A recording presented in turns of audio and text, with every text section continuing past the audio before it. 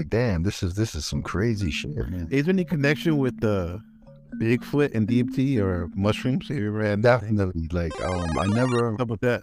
I never thought about this being or whatever, fucking, you know, Harry and the Hendersons. I never fucking, That's what I meant just now, bro. That was the series. yeah, I never, never none of that. So I take this dose and I lay on the bed. I took like about 10 grams of shrooms dried, and I think it was Rusty Whites, because the Rusty Whites had a lot of alien info, a lot of stuff, like information, like it was very deep.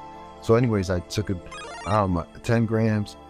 I'm laying on my bed, and all of a sudden, just like in that movie Get Out, I sunk into the bed. But the weirdest thing was that I always say this when I explain to people how the shrooms work. I tell them that it's super disrespectful to your fucking senses, bro, because you can't debunk what's happening to you.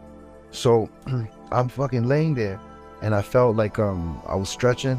I got when the shrooms was kicking in, I was like, my whole body felt mad good. So I stretched, and I'm like, you know, the ill stretch when you wake up in the morning, one of those bomb ass stretches. And as soon as I relaxed from stretching, I felt my ass sinking into the bed, and then it sunk further, and then my legs were sinking, and then I was fucking sitting up, and I was like sinking into the bed. Now I'm standing up, and I'm fucking at the bottom under the bed. To pass the bed, it was a tunnel above me like a well, and all the walls that I'm feeling were made out of my blanket in the bed, all the walls, and I couldn't climb up. So I don't know if I was just laying in the middle of the bed doing starfish like a goddamn snow angel in the fucking bed, but I was trying to feel my way around this fucking tunnel, and I couldn't get back up. I couldn't climb. So underneath, like 3-4 feet to my waist, it was the bottom of this Mario Brothers fucking chute that I was sticking out of, that was fucking made out of my bed. And I look down and I look under the fucking pipe from the fucking warp zone I'm in, and I see grass and fucking nighttime fucking jungle fucking craziness. So I fucking step in here and I start walking, and I'm feeling the fucking grass, and I'm running my fingertips through it like the dude in fucking 300. And running my fucking fingers through this deep ass grass, wondering like, where the fuck am I? Because I'm looking at the trees, and I kept stopping because I'm mad curious about shit. I question everything, and I'm looking at the leaves. I'm like, this is like some Jurassic shit. Look at the fucking colors of these plants. I'm like, what the fuck? And I hear all of a sudden some crashing, like crashing, and the trees moving. So I fucking float over there. And as I float over there, I'm walking through the fucking through this forest and shit, and I get to this closer and closer to the crashing and booming. And when I get there, I see that it's this fucking being that is like a brontosaurus, except that its neck had like 4 heads, like 4 necks, 4 or 5 necks. I think this one had like 4 necks, and then long brontosaurus heads. And I walked up to it, and I was shocked when it was standing there, because I was following it for a few steps, and then it stopped, and it was doing something. I don't know what the fuck the head was doing, but I was looking at the back end of it, and I walked right up to the neck, and I'm getting closer to it. My eyeballs was looking and looking, and I could see in the scales of the skin of the fucking creature, between the scales, I could see that its veins and the pulsing of its inside of it was iridescent. It had fucking like the shit that makes fireflies glow in the dark. Like it had all this glow in the dark natural shit flowing through it, and I could see like the veins and shit. Like it had like a iridescence to the whole thing. It looked biomechanical, and some of it looked like it had like, I don't know, like mechanical, but it was not. It wasn't a machine. It wasn't a robot. It was a real being. But it was like fucking strange as fucking glow in the dark. So not the whole thing, just only the skin between the cracks of the fucking skin, like where the skin was at. The rest of it was like plates or whatever the fuck it was in it. But I could see the shit glowing, and I was about to touch it, and when I was about to touch it, I seen movement out the left corner of my left eye, and when I looked, it was a whole forest right there, bro, and I could see there was a big ass giant tree down on the ground, and right next to the tree was a little boy standing there, naked, but he was all full of hair. He was a little kid. So immediately when I'm looking at this little kid, it took me a few seconds to even react to him.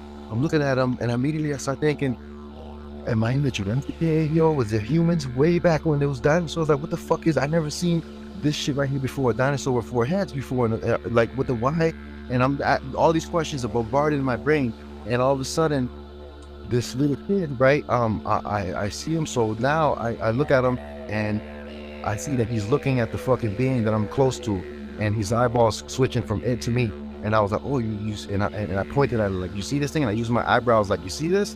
And then I fucking went, and I reached my hand out to touch it, and I looked at him, and as soon as I reached my hand out to touch it, he like ducked down a little bit, like it was dangerous for me to touch it.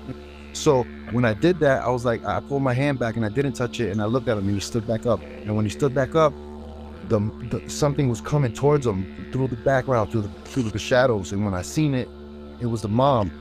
But the crazy thing was, this is the first time that I realized that the little kid wasn't a human. It was a fucking Bigfoot little boy. Oh.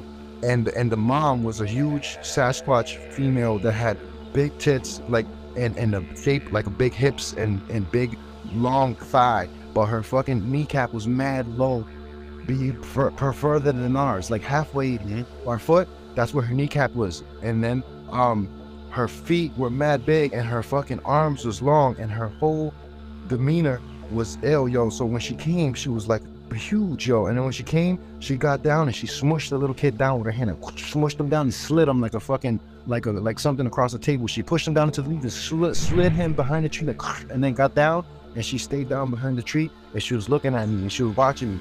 So now looking at her, I'm like, oh man. And as soon as I'm looking at her, the first thing that I realized when I seen her, though, to go back a few steps, when I first looked at her coming, I thought that she was some type of a striped, like something with stripes on it across the body. And then there was no stripes. It was that her face was naked, her body was full of hair, and her face was naked, her boobs were naked, her elbows were naked, her hands were naked, her kneecaps were naked, and her feet were naked. So it looked like lines of skin that I could see, but it was just her face, boobs, elbows. Like, it was weird, like her hands, like her kneecaps, like she didn't have hair in certain spots of her body. And so the way she moved was crazy, because when she got on all four to move behind the tree, she didn't move to bend over. Like, it was like her knees were in a position that even on all four she could run. Like tops, she could run at that and use her hands to fucking help her run faster. Like, it was crazy. Like an ape? Yeah, maybe, but the legs were longer than the apes. Like, it was like a person, but the knees were like, I don't know, it was different. Because, apes are awkward on their feet. You know what I mean? So, and then this is the crazy part. So when she hit down, she didn't get back up. She stayed low. Her whole demeanor was down low. She didn't want to come out from behind the tree. I seen her when she grabbed the kid, but that was the only time I seen her. The rest, she stayed behind the thing. I seen in her eyes, but I knew it was a female, and she was mad big. And then I see behind them, there was mad kids, more of them, because the dinosaur thing started moving, and I followed her a few steps, and I looked around the fucking thing where they were sitting at, and she kind of like vanished behind the shit. And behind her, I could see there was a bunch of kids, little ones, and there was more females. And then immediately my senses told me that there was a male there, but he was hidden and he was watching me, and he didn't move. Like, I could feel, I was like, 'cause I don't know how to explain how I knew he was there, but it was something that I thought about him, and it was a correction. It was like, like, as soon as I thought, where's the male at? And it was like, yeah, he's already here watching me to see what I'm doing. Catch a predator. Yeah. So, and, so I started following the being, the dinosaur being with the 4 necks. It moved like 4 or 5 steps, boom, boom, through the woods. And it was only like about, I would say theoretically, like 20 more feet to the edge of the forest. This thing left out of the forest, took a right down the path, and walked into the Grand Canyon. And there was like hundreds of all those brontosaurus beings.